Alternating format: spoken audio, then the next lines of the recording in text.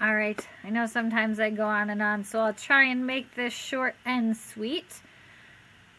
First word, grazed.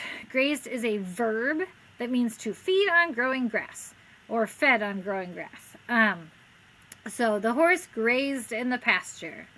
In the story, the Kelpie talks about the girl, Alice. She watched over the cattle as they grazed. So you see animals grazing in fields. These words are all from Kelpie or the Berserker and the Baby. I'm going to keep going because if you need to write it, take longer to write it down, you can always pause it. Remedy. A remedy is something that corrects or fixes something that is wrong. So they hope a stop sign will be a remedy for speeding drivers in the neighborhood. So the problem is that people are speeding. The solution or the remedy, it could be a stop sign. In the Berserker and the Baby, they were worried about their brother. Says Thorstein knew the remedy was a baby for his brother. Interesting remedy for the solution, but that's what they came up with, or for the problem. So yeah, it's a synonym for solution. Exquisite. Exquisite is an adjective meaning very beautiful, made in a lovely or delicate way. So the queen wore an exquisite diamond necklace. In the Kelpie, it describes the man, or Kelpie who shapeshifted into a man, saying he was well dressed and wore shoes of exquisite leather. So we know it's kind of like fancy because it's paired with he was well dressed. If it said he was well dressed but wore shoes of whatever, we know they maybe were different. But because it's and, we can figure out that they're probably similar. We don't always think about it, but those connecting words can tell us a lot. Gaped. Some of you, I did this in small group.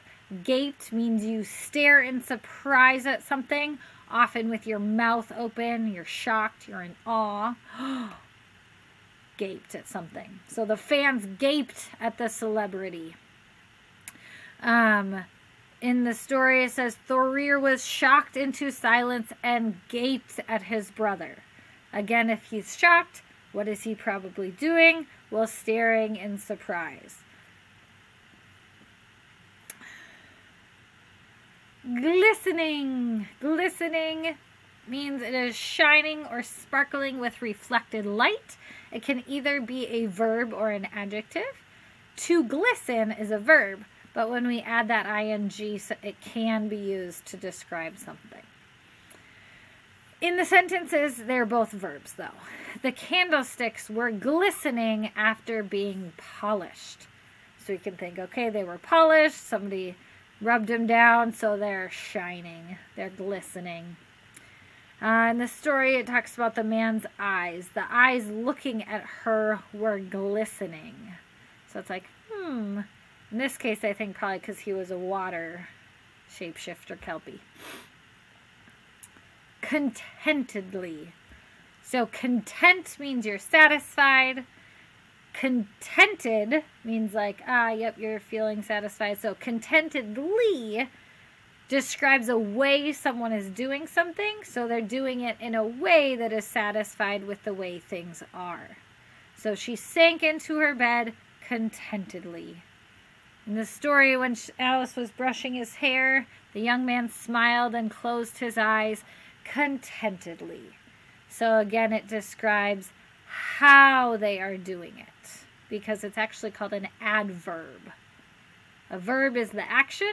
How you do the action or describing the action is an adverb. They often end in ly. Not always, but often. Like quickly, slowly. So contentedly. Unruly, difficult or impossible to control, wild. The first sentence, the babysitter tried to calm the unruly child. So it can be difficult to control in that way. In the story, it talks about, I think Alice is talking to the man and says, your hair is truly unruly and knotted. So some of you have rather unruly hair, especially if it's curly and has a tendency to get a little wild. We could call that unruly. Let's just... Inevitably, the last one, means certain to happen. They will inevitably be sad when they realize all the candy is gone. So certainly, it would be a synonym for it. In the story, it talks about how Vikings inevitably get tired. And they go on voyages, they do so many things. Inevitably or certainly, they are going to get tired. Make sure you've taken your notes, written it down so that you can use them in your own sentences. Remember, you can modify the sentences that I've given you if you need that help a little bit. And remember to capitalize and use punctuation as well. Good luck.